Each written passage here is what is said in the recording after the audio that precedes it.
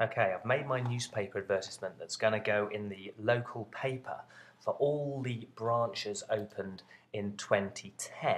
But there's many different branches and I don't want to copy and paste all the information into my poster. So what I'm going to do is I'm going to use mail merge to save me time.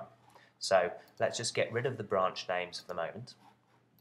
And in my poster, I'm going to go to Tools, Mail Merge Manager. It's checked because I've already opened it here. Let me just minimize these drop-down arrows. Select document type. Create new letters, or form letters they're called. Get list. Now the list, I'm going to open it, not create a new one, open an existing one.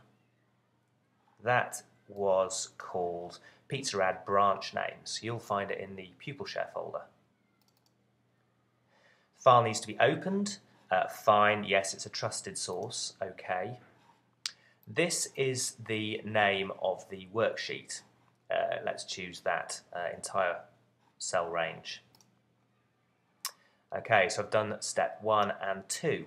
The placeholders are taken from the column headings in the spreadsheet.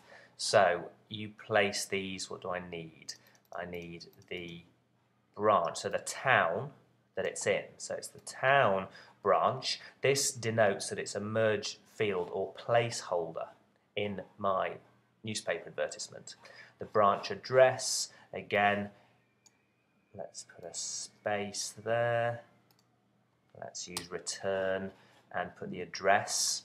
So scroll down, I'll have the street, return, the town, oops, don't put it there, just undo that, town, put it at the end, use return.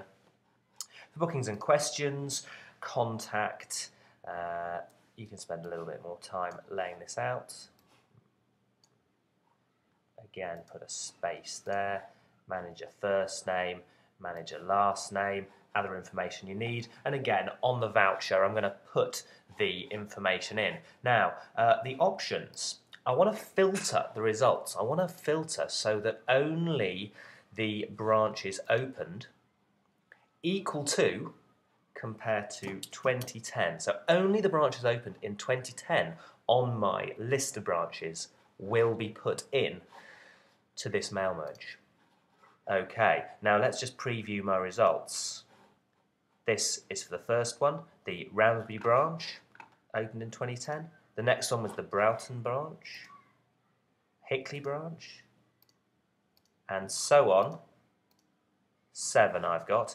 Each one, the different details come up instead of the fields. Now I'm only previewing at the moment. To complete my merge, I get a couple of options. Merge directly to a printer, or merge to a new document. Well, if I merge to a new document, all the records here, merge into a new document, I should get my whole series of posters. There they are, with the different details in each poster. And that is using a mail merge to save me lots and lots of time copying and pasting.